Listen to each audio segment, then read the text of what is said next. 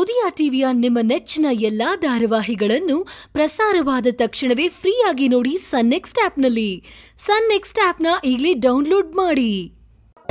ನನ್ನ ಮಗಳು ಅನಘನ್ಗೆ ಮತ್ತೆ ನಿಮಗೆ ಮದುವೆ ಆಗೇ ಆಗತ್ತೆ. ಇದನ್ನ ದೇವರಿಂದನೂ ತಪ್ಪಿಸೋಕ್ಕಾಗಲ್ಲ. ಏನು ಕನ್ಸ್ ಕಾಣ್ತಿದ್ದೀರಾ? ಇಲ್ಲ ಅಳಿ ಅಂದರೆ ನಿಜವಾಗ್ಲೂ ಹೇಳ್ತಾ ಇದ್ದೀನಿ. ಮೊದಲು ಕೂತ್ಕೊಂಡು ನಿಮ್ಮ ಆಯಾಸ ಕಡಿಮೆ ಮಾಡ್ಕೊಳ್ಳಿ. ಯಾಕಳಿ ಅಂದರೆ ಕೋಪ ಮಾಡ್ಕೊಂಡಿದ್ದೀರಾ? ನೀವು ನಮ್ಮ ಮೇಲೆ ಎಷ್ಟೇ ಕೋಪ ಮಾಡಿಕೊಂಡ್ರೂ ನಮಗೆ ಸಾಸಿವೆ ಕಾಳಿನಷ್ಟು ಬೇಜಾರೂ ಆಗೋದಿಲ್ಲ. ಯಾಕೆ ಅಂದರೆ ನೀವು ಈ ಮನೆಗೆ ಅಳಿಯ ಆಗಿ ಬರ್ತಾ ಇರೋರು, ನಮ್ಮ ಪ್ರೀತಿಯ ಮಗಳಿಗೆ ಗಂಡ ಆಗ್ತಾ ಇರೋರು. ನಿಮಗೆ ನಾವು ಮರ್ಯಾದೆನ ಗೌರವನ ಕೊಡ್ತಾನೆ ಇರ್ತೀವಿ. ನಿಮಗಿನ್ನೂ ಚಿಕ್ಕ ವಯಸ್ಸು ಅಳಿ ಅಂದರೆ ಬಿಸ್ನೆಸ್ನಲ್ಲಿ ನಿಮಗೆ ಬೇಕಾದಷ್ಟು ಅನುಭವ ಆಗಿರಬಹುದು, ಆದರೆ ಜೀವನಾನುಭವ ಕಡಿಮೆ. ನಿಮ್ಮ ಒಳ್ಳೆಯದಕ್ಕೆ ದೊಡ್ಡವರೆಲ್ಲ ಸೇರಿ ಮಾತಾಡಿ ಒಂದು ತೀರ್ಮಾನ ಮಾಡಿದ್ದೀವಿ. ಇದನ್ನ ನೀವು ಬೇಡ ಅಂತ ಹೇಳೋದಕ್ಕಾಗೋದಿಲ್ಲ. ನನ್ನ ಮಗಳು ಚಿನ್ನದಂತ ಹುಡುಗಿ, ರಾಧಿಕಾ ಥರ ಅಲ್ಲ. ನೋಡಿ, ರಾಧಿಕಾ ಬಗ್ಗೆ ಇನ್ನೊಂದು ತಪ್ಪು ಮಾತಾಡಿದ್ರು ನಿಮ್ ಮರ್ಯಾದೆ ಕೆಡ್ಸ್ಕೋತೀರಾ? ಏಯ್, ನಮ್ಮಪ್ಪ ಅವಾಗಿನ ತಾಳ್ಮೆಯಿಂದ ಮಾತಾಡ್ತಿದ್ದಾರೆ, ನೀನೇನೋ ಎಗರಾಡ್ತಾ ಇದೀಯಾ? ನಿಮ್ ಸಂಬಂಧ ಬೆಳೆಸಿರೋ ಕಾರಣಕ್ಕೆ ನೀವೇನ್ ಹೇಳಿದ್ರು ಕೇಳ್ಬೇಕಾ? ಮರ್ಯಾದೆಯಿಂದ ಆಚೆ ಹೋದ್ರೆ ಸರಿ, ಇಲ್ಲ ಅಂದ್ರೆ ಇಲ್ಲಿ ನಡೆಯೋದೇ ಬೇರೆ. ರಾಣ ಸುಮ್ನಿರೋ. ಏನೋ ಮಾಡ್ತೀಯಾ? ಏನ್ ಮಾಡ್ತೀಯಾ?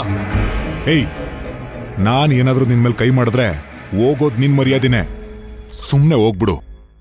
ಕೈ ಮಾಡಿ ನೋಡೋಣ. ನಿನಗ್ ಬರೀ ಬಾಯಿ ಮಾತಲ್ಲಿ ಹೇಳಿದ್ರೆ ಆಗಲ್ಲ.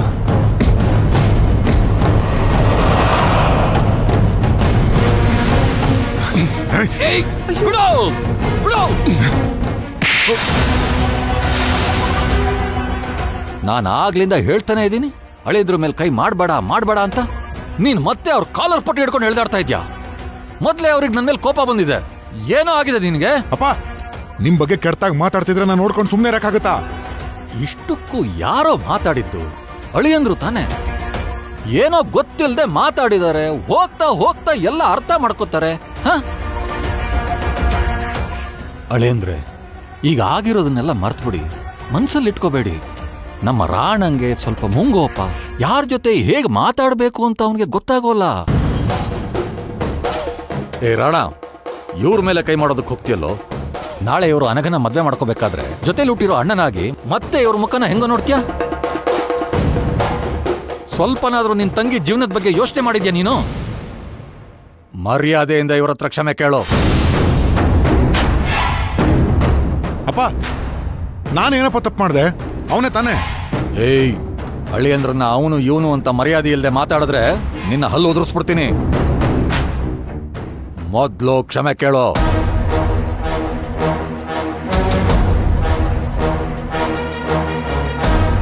ಏನೋ ಇನ್ನು ಸುಮ್ಮನೆ ನಿಂತಿದ್ಯಾ? ಕ್ಷಮೆ ಕೇಳು ಅಂತ ತಾನೇ ಹೇಳ್ದೆ. ನನ್ನ ಕ್ಷಮಿಸ್ಬಿಡಿ ಬಾವಾ. ಇಷ್ಟೇ ಅಳಿಯಂದ್ರೆ, ಇದ್ಯಾವುದನ್ನು ಮನ್ಸಲ್ಲಿ ಇಟ್ಕೋಬೇಡಿ.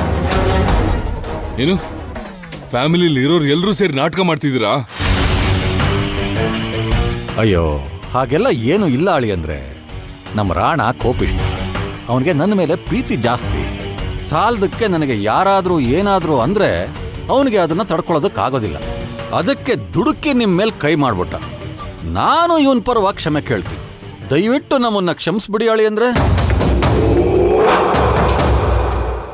ನೋಡಿ, ನೀವೆಷ್ಟೇ ಸೀನ್ ಕ್ರಿಯೇಟ್ ಮಾಡಿದ್ರು ನಿಮ್ ಮಗಳ ಕತ್ತಿಗೆ ನಾನು ತಾಳಿ ಕಟ್ಟಲ್ಲ.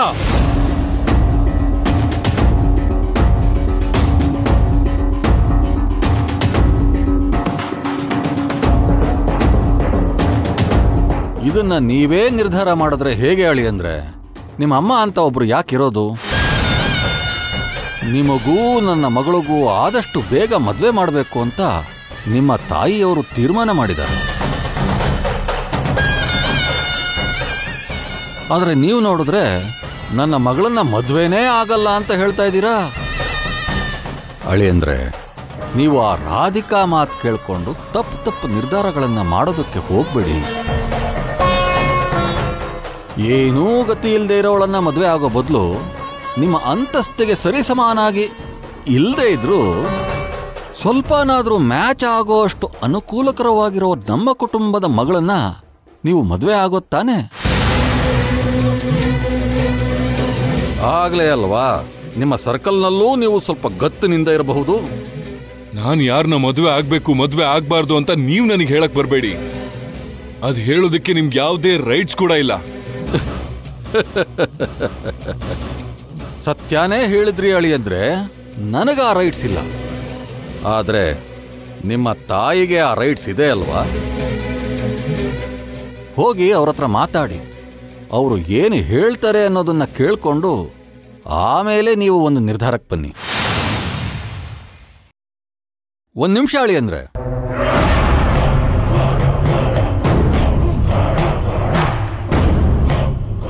ಈಗಲೇ ಬರೆದಿಟ್ಕೊಳ್ಳಿ, ನಿಮಗೂ ನನ್ನ ಮಗಳಿಗೂ ಮದುವೆ ಆಗೇ ಆಗತ್ತೆ. ಇದನ್ನ ಆ ದೇವರು ಕೂಡ ತಪ್ಸಕ್ಕಾಗಲ್ಲ.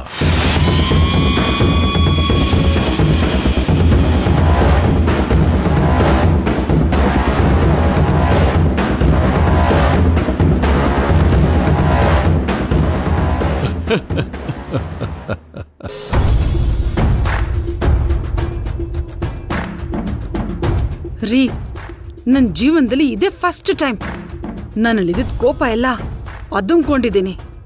ಅವನ್ ನಿಮ್ ಬಗ್ಗೆ ಬಾಯಿಗೆ ಬಂದಾಗೆಲ್ಲ ಮಾತಾಡ್ತಾ ಇದ್ರೆ ನನಗ್ ರಕ್ತ ಹಾಗೆ ಕುದಿತಾ ಇತ್ತು.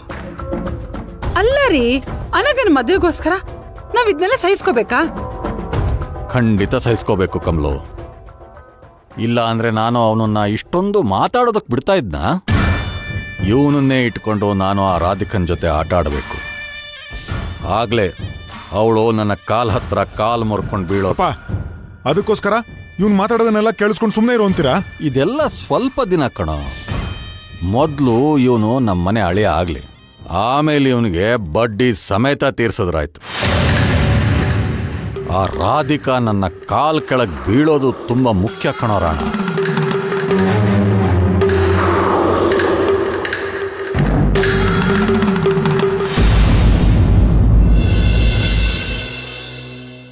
Hello sir. Hello ma'am. Hello, ಇದು ನನ್ನ work profile.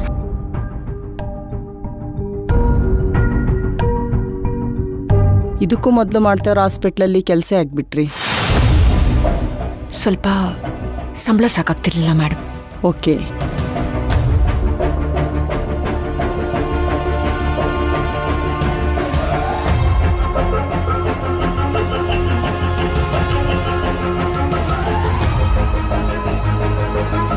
Excuse me, sir.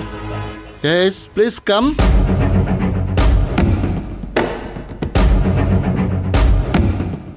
Sir, you ಕೇಳಿದ ಫೈಲು.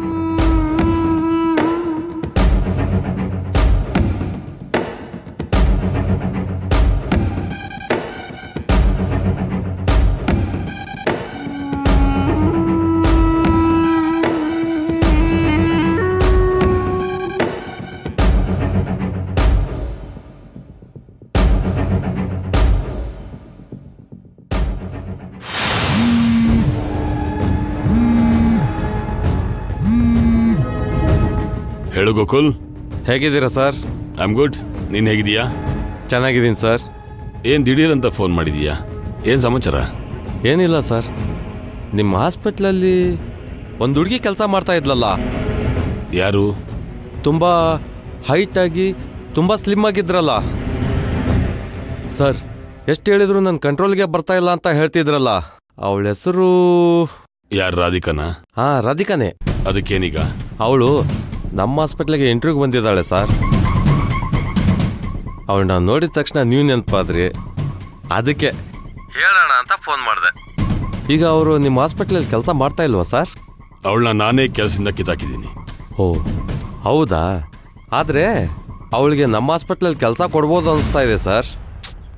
ಸಿಗಬಾರ್ದು ಗೋಕುಲ್, ಯಾವುದೇ ಕಾರಣಕ್ಕೂ ಅವಳಿಗೆ ನಿಮ್ಮ ಆಸ್ಪತ್ರೆಯಲ್ಲಿ ಕೆಲಸ ಸಿಗಬಾರ್ದು. ಅಷ್ಟೇ ಅಲ್ಲ, ಎಲ್ಲೂ ಕೆಲಸ ಸಿಗಬಾರ್ದು.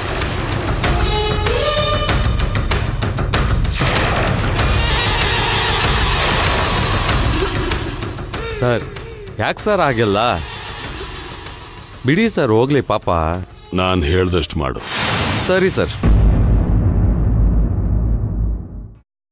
ಗುಡ್. ನಿಮ್ಗೆ ಒಳ್ಳೆ ಎಕ್ಸ್ಪೀರಿಯನ್ಸ್ ಇದೆ.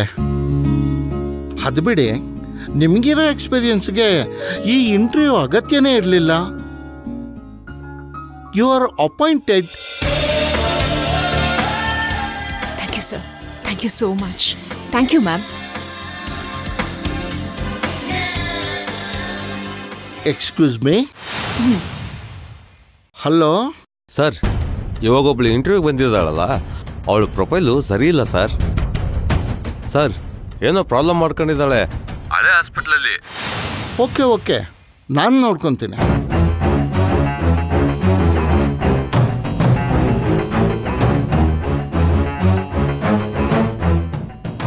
ಸಾರಿ, ನಿಮಗೆ ನಮ್ಮ ಹಾಸ್ಪಿಟಲ್ನಲ್ಲಿ ಕೆಲಸ ಇಲ್ಲ. ನೀವಿನ್ನು ಹೊರಡಬಹುದು. ಸರ್, ಏನಾಯ್ತು ಸರ್? ಈಗಷ್ಟೇ ಅಪಾಯಿಂಟೆಡ್ ಅಂತ ಹೇಳಿದ್ರಿ. ನೀವು ಇದಕ್ಕೂ ಮುಂಚೆ ಕೆಲಸ ಮಾಡ್ತಾ ಇದ್ದ ಹಾಸ್ಪಿಟಲ್ನಲ್ಲಿ ಏನೋ ಪ್ರಾಬ್ಲಮ್ ಮಾಡ್ಕೊಂಡು ಬಂದಿದ್ದೀರಾ ಅಂತ ನನಗೆ ಈಗಷ್ಟೇ ಗೊತ್ತಾಯ್ತು. ಅವರು ನಿಮ್ಮ ಬಗ್ಗೆ 1% ಕೂಡ ಒಳ್ಳೆ ಒಪಿನಿಯನ್ ಕೊಡ್ತಾ ಇಲ್ಲ. ಸೊ ನೀವು ಬೇರೆ ಕಡೆ ಕೆಲಸಕ್ಕೆ ಟ್ರೈ ಮಾಡಿ. Please sir. ಮ್ಯಾಮ್, ನಾನೇನು ಹೇಳ್ತಿದ್ದೀನಿ ಅಂತ. ಸಾರಿ ಮೇಡಮ್, ಪ್ಲೀಸ್ ಹೋಗಿ.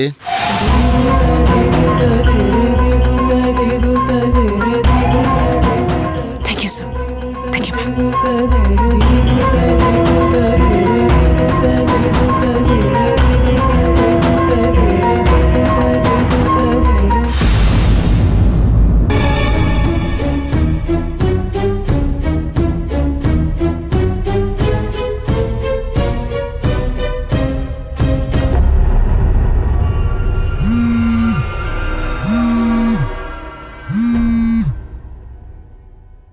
ಹೇಳು ಗೋಕುಲ್. ಸರ್, ನೀವು ಹೇಳ್ದಾಗೆ ಮಾಡಿದೆ ಸರ್. ಅವ್ರಿಗಿಲ್ಲಿ ಕೆಲಸ ಆಗಲಿಲ್ಲ.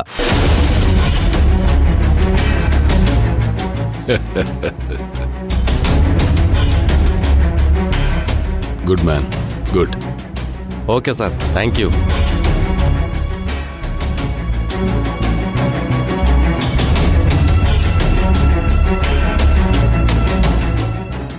ಓ, ಹಾಗಾದ್ರೆ ಇದು ಖಂಡಿತ ಗೌತಮ್ಗೆ ಕೆಲಸ.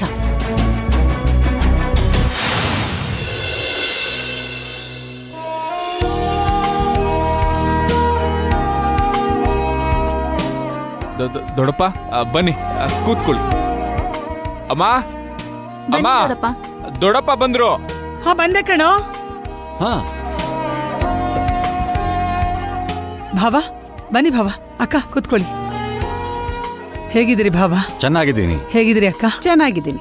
ಸುನೇನ ನೀರು ತಗೊಂಬಾ. ಅಯ್ಯೋಯ್ಯೋ, ಏನು ಬೇಡ ಮಾವ. ಕಾಫಿ ತಂದ್ಕೊಡ್ಲಾ? ಇಲ್ಲಮ್ಮ, ಈಗ ತಾನೇ ಎಲ್ಲ ಮುಗಿಸ್ಕೊಂಡು ಬಂದ್ವಿ ನಾವು. ಏನು ಬೇಡ.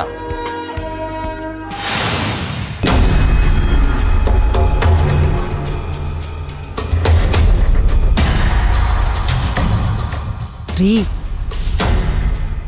ಮನೆ ಮದ್ವೆ ಮನೆ ತರ ಕಾಣಿಸ್ತಾ ಇದೆಯಾ? ಒಳ್ಳೆ ಪಾಳ್ ಬಿದ್ದಿರೋ ಮನೆ ತರ ಕಾಣಿಸ್ತಾ ಇಲ್ವಾ? ಭಾವ, ಅಕ್ಕ ಏನು ಹೇಳ್ತಿದ್ದಾರೆ? ಏನಿಲ್ಲ ಜಾನಕಿ, ಮನೆಯಲ್ಲಿ ಮದ್ವೆ ಮನೆ ಕಳೆನೇ ಇಲ್ಲ, ಯಾಕೋ ಎಲ್ರೂ ಒಂಥರ ಇದ್ದಾರೆ ಅಂತ ಕಮಲು ಪ್ರೀತಿಯಿಂದ ವಿಚಾರಿಸ್ಕೊತಾ ಇದ್ಲು ಅಷ್ಟೆ. ಹಾಗೆಲ್ಲ ಏನು ಇಲ್ಲ ಅಕ್ಕ. ಜಾನಕಿ, ಹೊರಗ್ನವ್ರಿಗೆ ಹೇಳಿ ತೇಪೆ ಹಾಕೋ ಹಾಗೆ ನೀನಿಲ್ಲಿ ನಮಗೆ ಹೇಳ್ಬೇಡ. ಕಾಶಿ ಇಲ್ಲಿಗೆ ಬಂದು ತೊಂದರೆ ಕೊಟ್ಟಿದ್ದು ನಮಗ್ ಗೊತ್ತಿಲ್ಲ ಅಂತ ಅನ್ಕೊಂಡಿದ್ಯಾ? ಕಾಶಿ ಏನು ಅಂತ ನಮಗೆಲ್ಲ ಗೊತ್ತೇ ಇದೆ. ಅವನು ಕುಡಿಲಿಲ್ಲ ಅಂದ್ರೆ ಮಗು ತರ ಇರ್ತಾನೆ, ಕುಡಿದ್ರೆ ಮೃಗನ್ ತರ ಆಡ್ತಾನೆ. ಸುನೈನಾ ಮಾವ, ಅವತ್ ರಾತ್ರಿ ನಿನಗೂ ನಿನ್ನ ಗಂಡನ್ಗೂ ತಂಗಳನ್ನ ಊಟಕ್ಕೆ ಬಡಿಸಿದಾಗ ನಿನ್ನ ಮನಸ್ಸಿಗೆ ಅಷ್ಟು ಬೇಜಾರಾಗುತ್ತೆ ಅಂತ ನಾನು ಅಂದ್ಕೊಂಡಿರ್ಲಿಲ್ಲ. ಅದೆಲ್ಲ ಶಾಂತಿ ಮಾಡಿದ ಕೆಲಸ ಸುನೈನಾ. ಪಾಪ ಋತ್ವಿ ಹಸು ಅಂತ ಹೇಳ್ದಾಗ ಕಮಲು ಮನೇಲಿ ಏನಿದೆಯೋ ಅದನ್ನ ಬಡಿಸು ಅಂತ ಹೇಳಿದ್ಲು. ನಾವು ದೊಡ್ಡವರು ಹಸುವನ್ನ ತಡ್ಕೋತೀವಿ, ಆದ್ರೆ ಮಕ್ಕಳಿಗೆ ಕಷ್ಟ ಆಗತ್ತೆ ಅಲ್ವಾ? ಸುನೈನಾ, ನಿನ್ನನ್ನ ನಾನು ನನ್ನ ಮಗಳ ತರ ನೋಡ್ತೀನಿ ಕಂದ.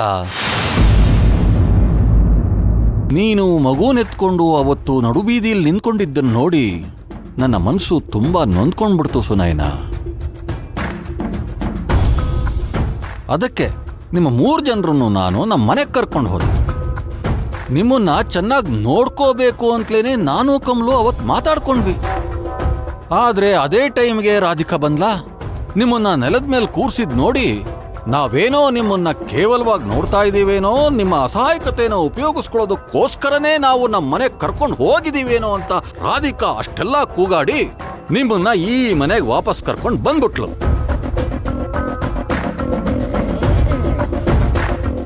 ಹೋಗ್ಲಿ ಬಿಡಮ್ಮ, ಒಳ್ಳೆಯದಕ್ಕೆ ಕಾಲ ಇಲ್ಲ. ಆದ್ರೆ ನೀನು ನನ್ನನ್ನ ತಪ್ಪು ತಿಳ್ಕೋಬೇಡ. ಹೋಗ್ಲಿ ಬಿಡಿ ಮಾವ, ನಾನೇನು ಅನ್ಕೊಂಡಿಲ್ಲ. ನಿನ್ನ ಮನಸ್ಸು ಏನು ಅಂತ ನನಗೆ ತುಂಬಾ ಚೆನ್ನಾಗಿ ಗೊತ್ತು ಸುನೈನಾ. ಸುನೈನಾ, ಕಾಶಿ ಏನೋ ಡಿವೋರ್ಸ್ ಪೇಪರ್ಸ್ನ ತಂದು ನೀನ್ ಸೈನ್ ಮಾಡ್ಬೇಕು ಅಂತ ಜಗಳ ಮಾಡಿದ್ನಂತಲ್ಲ, ನಿಜಾನಾ? ಇವ್ರ ಐಡಿಯಾ ಕೊಟ್ಟಿರ್ತಾರೆ. ಅದು ನಿಜಾನೇ. ಇಂಥ ಕೆಲಸಗಳನ್ನೆಲ್ಲ ಇವ್ರು ಚೆನ್ನಾಗೇ ಮಾಡ್ತಾರೆ. ನನಗೆ ಬರ್ತಿರೋ ಕೋಪಕ್ಕೆ ದೊಡ್ಡಪ್ಪ ದೊಡ್ಡಮ್ಮಂಗೆ ಡಿವೋರ್ಸ್ ಆಗಬೇಕು, ಹಾಗೇನಾದ್ರೂ ಮಾಡಬೇಕು ಅನಿಸುತ್ತೆ. ಯಾಕಮ್ಮ ಸುನೈನಾ ಸುಮ್ಮನೆ ನಿಂತ್ಕೊಂಡ್ಬಿಟ್ಟೆ? ಕಾಶಿನ ಹತ್ರ ಡಿವೋರ್ಸ್ ಪೇಪರ್ಸ್ನ ತಗೊಂಡ್ಬಂದು ಸೈನ್ ಹಾಕು ಅಂತ ಕೇಳಿದ್ನ ಇಲ್ವಾ? ದೊಡ್ಡಮ್ಮ, ನಿಮ್ಗೆ ವಿಷಯ ಗೊತ್ತಿಲ್ವಾ? ಇಲ್ಲ ಗೊತ್ತಿದ್ರು ಗೊತ್ತಿಲ್ದೇ ಇರೋರ್ ತರ ಕೇಳ್ತಿದ್ದೀರಾ? ಸುಮ್ಮನೆ ಇರೋ. ಇಲ್ಲ ಕಣೋ ಕಲ್ಕಿ, ಕಾಶಿ ನನ್ನ ಹತ್ರ ಬಂದು ಕೊರಗ್ತಾ ನನಗೆ ಸುನೈನಾ ಬೇಡ, ನಾನು ಅವಳಿಗೆ ಡಿವೋರ್ಸ್ ಕೊಟ್ಬಿಡ್ತೀನಿ, ಮಗುನ ಕರ್ಕೊಂಡ್ ಬಂದ್ಬಿಡ್ತೀನಿ, ನನಗೆ ಬೇರೆ ಯಾವ್ದಾದ್ರು ಹುಡುಗಿನ ನೋಡಿ ಮದ್ವೆ ಮಾಡ್ಸಿ ಅಂತ ಹೇಳ್ತಿದ್ದ.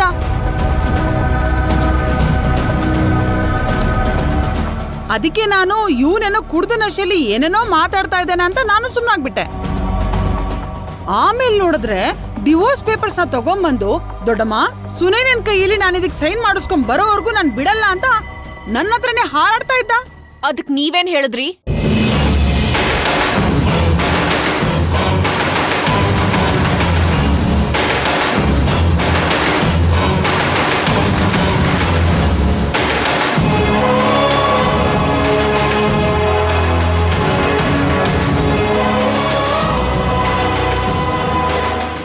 ನಿಮ್ಮನ್ನೇ ದೊಡ್ಡಮ್ಮ ಕೇಳ್ತಾ ಇರೋದು. ಅದಕ್ ನೀವೇನಂತ ಹೇಳಿದ್ರಿ? ಅದಕ್ ನಾನೇನ್ ಹೇಳಕ್ಕಾಗತ್ತೆ? ಸುಮ್ನೆ ಅವಸರ ಪಟ್ಟು ಇಂಥ ತಪ್ಪು ನಿರ್ಧಾರನ ಮಾಡ್ಬೇಡ. ಸುನೈನಂತರ ಹೆಂಡತಿ ಸಿಗ್ಬೇಕು ಅಂದ್ರೆ ನೀನು ಕೇಳ್ಕೊಂಡ್ ಬಂದಿರ್ಬೇಕು. ಯಾವ ಹೆಂಡತಿ ತಾನೇ ಕೆಲ್ಸಕ್ ಹೋಗ್ದೆ ದಿನಾ ಕುಡ್ಕೊಂಬರೋ ಗಂಡನ್ ಜೊತೆ ಏಗ್ತಾಳೆ? ಅದಕ್ಕೆ ನೀನೊಂದ್ ಒಳ್ಳೆ ಕೆಲ್ಸಕ್ ಹೋಗಿ ಚೆನ್ನಾಗ್ ಸಂಪಾದನೆ ಮಾಡಿ ನಿನ್ ಹೆಂಡತಿ ಮಗುನ ಚೆನ್ನಾಗ್ ನೋಡ್ಕೊ ಅಂತ ಹೇಳ್ದೆ. ಬಹಳ ಸಂತೋಷ ದೊಡ್ಡಮ್ಮ. ನೀವೊಂದ್ ವೇಳೆ ಹೀಗೆ ಏನಾದ್ರೂ ಹೇಳಿದಿದ್ರೆ ತುಂಬಾ ಚೆನ್ನಾಗಿರ್ತಿತ್ತು. ಏನ್ ದೊಡ್ಡಪ್ಪ, ದೊಡ್ಡಮ್ಮ ಈ ತರ ಮಾತುಗಳನ್ನೆಲ್ಲ ಹೇಳಿರ್ತಾರೆ ಅಂತ ನಿಮ್ಗನ್ಸುತ್ತಾ? ಯಾಕೆ ಅಂದ್ರೆ ಇದುವರೆಗೂ ಕಾಶಿ ಎಷ್ಟೋ ಸರಿ ಕುಡ್ಕೊಂಬಂದು ಗಲಾಟೆ ಮಾಡಿದ್ದಾನೆ, ಅದ್ಕೇನ್ ಹಿಡ್ಕೊಂಡು ಹೊಡೆದಿದ್ದಾನೆ. ನಮ್ಮೆಲ್ರ ಬಗ್ಗೆ ತುಂಬಾ ಚೀಪಾಗಿ ಮಾತಾಡಿದಾನೆ. ಆದ್ರೆ ಇದುವರೆಗೂ ಒಂದೇ ಒಂದು ಸಲ ಕೂಡ ಕಾಶಿ ಬಾಯಲ್ಲಿ ಅದ್ಗೆನ ಡಿವೋರ್ಸ್ ಮಾಡೋ ವಿಚಾರ ಬಂದೇ ಇಲ್ಲ. ಈ ರೀತಿ ಯೋಚನೆ ಕೂಡ ಅವ್ನು ಖಂಡಿತ ಮಾಡಿರೋದಿಲ್ಲ. ಆದ್ರೆ ಈಗ ಈ ವಿಚಾರ ಮಾತಾಡ್ತಿದ್ದಾನೆ ಅಂದ್ರೆ ಯಾವ್ದೋ ಚೀಪ್ ಮೆಂಟಾಲಿಟಿ ಹೆಂಗ್ಸೆ ಅವನ್ಗಿದೆಲ್ಲ ಹೇಳ್ಕೊಟ್ಟಿದ್ದಾರೆ ಅಂತ ನನ್ಗನ್ನಿಸ್ತಾ ಇದೆ. ರಾಧಿಕಾ, ಈ ಮಾತನ್ನ ನೀನು ನನ್ನ ಹೆಂಡತಿಗೆ ಹೇಳ್ತಾ ಇದೀಯ ಅಂತ ನನಗೆ ಗೊತ್ತಾಗ್ತಾ ಇದೆ. ಹೌದು ರೀ, ಇವಳಿದನ ನನ್ಗೆ ಹೇಳ್ತಿರೋದು. ಹಾಗಿದ್ರೆ ನೀವೇ ಹೇಳ್ಕೊಟ್ಟಿರೋದು ಅಂತ ಆಯ್ತಲ್ಲ. ಮಾತಾಡು, ನೀನ್ ಏನ್ ಬೇಕಾದ್ರೂ ಮಾತಾಡು. ಆದ್ರೆ ಮೇಲ್ಗಡೆ ದೇವ್ರು ಅಂತ ಒಬ್ಬ ಇದ್ದಾನೆ, ಅವನು ನೋಡ್ತಾನೆ ಇರ್ತಾನೆ. ಕಾಶಿ ನಮ್ಗೆ ದೊಡ್ಡ ಮಗ ಅಂತಾನೆ ನಾವ್ ಅಂದ್ಕೊಂಡಿರೋದು. ಹಾಗಿರುವಾಗ ಅವನ್ ಸಂಸಾರನ ನಾವ್ಯಾಕೆ ಹಾಳು ಮಾಡ್ತೀವಿ? ಇನ್ನು ನೀನ್ ನಮ್ ಬಗ್ಗೆ ಹೀಗೆಲ್ಲ ಮಾತಾಡಿದ್ರೆ ಇನ್ ಸಾಯೋವರೆಗೂ ನಾವು ನಿಮ್ ಮುಖ ನೋಡಲ್ಲ ಅಷ್ಟೇ. ಕಮಲು, ಸುಮ್ನೆ ಇರೋ. ಇವಳು ಯಾವಾಗ್ಲೂ ಹೀಗೆ ತಾನೇ ಮಾತಾಡೋದು. ರಾಧಿಕಾ ಇವತ್ತಲ್ದೆ ಹೋದ್ರು ಯಾವತ್ತಾದ್ರೂ ಒಂದ್ ದಿವ್ಸ ನಮ್ಮನ್ನ ಅರ್ಥ ಮಾಡ್ಕೋತಾಳೆ. ಅಲ್ಲಿವರೆಗೂ ಇವಳು ನಮ್ಮ ಮುಖಕ್ಕೆ ಹುಗಿದ್ರು ನಾವು ಅದನ್ನ ಒರೆಸ್ಕೊಂಡು ಇಲ್ಲಿಗೆ ಬರ್ತಾನೇ ಇರಬೇಕು. ಯಾಕಂದ್ರೆ ಇವಳು ನಮ್ ತಮ್ಮನ ಮಗಳು ಅಷ್ಟೇ ಅಲ್ವಾ ದೊಡ್ಡಪ್ಪ? ಜಾನ್ಕಿ, ಇದೇ ತರ ನನ್ ಮಕ್ಳು ನಿನ್ ಬಗ್ಗೆ ಕೇವಲವಾಗಿ ಮಾತಾಡಿದ್ರೆ ನೀನು ನಿನ್ ಮಕ್ಳು ಸಹಿಸ್ಕೋತಾ ಇದ್ರಾ? ನಾನು ತಾಳ್ಮೆಯಿಂದ ಇದ್ದೀನಿ, ಅದಕ್ ಕಾರಣ ಇವ್ರೆ. ಇಲ್ಲ ಅಂದಿದ್ರೆ ನಾನು ಮಾತಾಡ್ತಾ ಇದ್ದೆ. ನನ್ಗೂ ಬಾಯಿ ಇದೆ. ರಾಧಿಕಾ, ದೊಡ್ಡವರು ಕಣೆಯವರು, ಅವ್ರ ಮನಸ್ಸಿಗೆ ನೋವಾಗೋ ಹಾಗೆ ಮಾತಾಡ್ಬೇಡ. ಅವರು ನಿನಗೆ ಅಪ್ಪ ಅಮ್ಮನ ಸಮಾನ. ಅವ್ರು ಯಾವತ್ತೂ ಹಾಗೆ ನಡ್ಕೊಂಡಿಲ್ವೇ? ನೋಡು, ಸುಮ್ಮನಿದ್ಬಿಡು. ಸುಮ್ಮನೆ ಮಾತಾಡಿ ನನ್ನನ್ನ ಇನ್ನಷ್ಟು ಕೆಟ್ಟೋಳಾಗೋ ಹಾಗೆ ಮಾಡ್ಬೇಡ. ಸರಿ ಆಯ್ತು, ಇವರದ್ದು ಯಾವ ವಿಚಾರಕ್ಕೆ ಬಂದಿದ್ದಾರೆ ಅಂತ ನೀನೇ ಕೇಳ್ಕೊಂಬಿಡು. ನನಗೆ ಯಾವ ಕಥೆ ಕೇಳೋ ಇಂಟ್ರೆಸ್ಟು ಇಲ್ಲ. ನಂದೇ ಆದ 108 ಸಮಸ್ಯೆಗಳಿವೆ ನನಗೆ. ನಾನು ರೂಮಲ್ಲಿರ್ತೀನಿ. ರಾಧಿಕಾ, ಒಂದು ನಿಮಿಷ ನಿಂತ್ಕೋ. ಪುಸುಕ್ ಪುಸುಕ್ ಅಂತ ನನ್ನ ತಮ್ಮನ ಥರನೇ ಕೋಪ ಮಾಡ್ಕೋತೀಯಲ್ಲ. ನಾನವ್ರ ಮಗಳಲ್ವಾ, ಅದಕ್ಕೆ. ಸರಿ, ಆಗ್ಲಿ ಬಿಡು. ಈಗ ನಾವಿಲ್ಲಿಗೆ ಬಂದಿರೋದು ಯಾಕೆ ಅಂತ ಹೇಳ್ತೀವಿ. ಒಂದು ಮುಖ್ಯವಾದ ವಿಷಯನ ಹೇಳ್ಬಿಟ್ಟು ಹೋಗೋಣ ಅಂತ ಬಂದ್ವಿ. ಹೇಳಿ ಭಾವ. ನಮ್ಮ ಮನೆ ಮಗಳು ಗಮ್ಯಂಗೆ ಮದುವೆ ನಿಶ್ಚಯ ಆಗಿರೋ ಇದೇ ಗಳಿಗೆಯಲ್ಲೇ ನಮ್ಮ ಅನಘಂಗೂ ಮದುವೆ ಆಗೋ ಯೋಗ ಕೂಡಿ ಬಂದಿದೆ.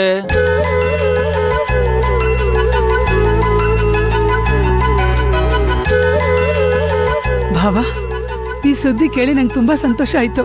ಈ ಮದುವೆ ಅನ್ನೋದೆಲ್ಲ ನಾವು ಪ್ಲಾನ್ ಮಾಡಿ ನಡೆಸೋದಲ್ಲ, ಅದಾಗ ಅದೇ ಕೂಡು ಬರಬೇಕು. ಗಮ್ಯ ಕೆಲಸ ಮಾಡೋ ಜಾಗದಲ್ಲಿ ಒಬ್ಬ ಹುಡುಗನ್ನ ಪ್ರೀತಿ ಮಾಡ್ಬಿಟ್ಟು ಅದು ಈಗ ಎಂಗೇಜ್ಮೆಂಟ್ವರೆಗೂ ಬಂದು ಮದ್ವೆ ಮಾಡೋದಿಕ್ಕೆ ಅದಿಲ್ಲ ಇದಿಲ್ಲ ಅಂತ ನೀವು ಒದ್ದಾಡ್ತಾ ಇರೋದನ್ನ ನಾವು ನೋಡ್ತಾ ಇದೀವಲ್ಲ. ಅದೇ ತರ ಮದ್ವೆ ಅನ್ನೋದು ನಮ್ ಕೈಯಲ್ಲಿಲ್ಲ ಜಾನಕಿ, ಎಲ್ಲ ದೇವ್ರಿಚ್ಛೆ. ಅನಘನ್ ನೋಡಿರೋ ಮನೆಯವರು ಸಾಮಾನ್ಯದವ್ರೇನಲ್ಲ ಜಾನಕಿ, ತುಂಬಾ ಶ್ರೀಮಂತಿಕೆ ಇರೋರೇನೆ. ನಾನು ಹೀಗೆ ಹೇಳ್ತಾ ಇದ್ದೀನಿ ಅಂತ ನೀನು ತಪ್ಪು ತಿಳ್ಕೋಬೇಡ. ಆ ಪಂಕಜಮ್ಮನವರಂಗಲ್ಲ ಅವರು, ನಿಜವಾಗ್ಲೂ ಕೋಟ್ಯಾಧೀಶ್ರೇ.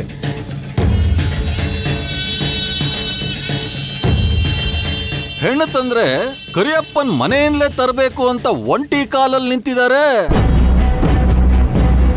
ನಿಜವಾಗ್ಲೂ ತುಂಬಾ ಸಂತೋಷ ಆಗ್ತಿದೆ ಭಾವ.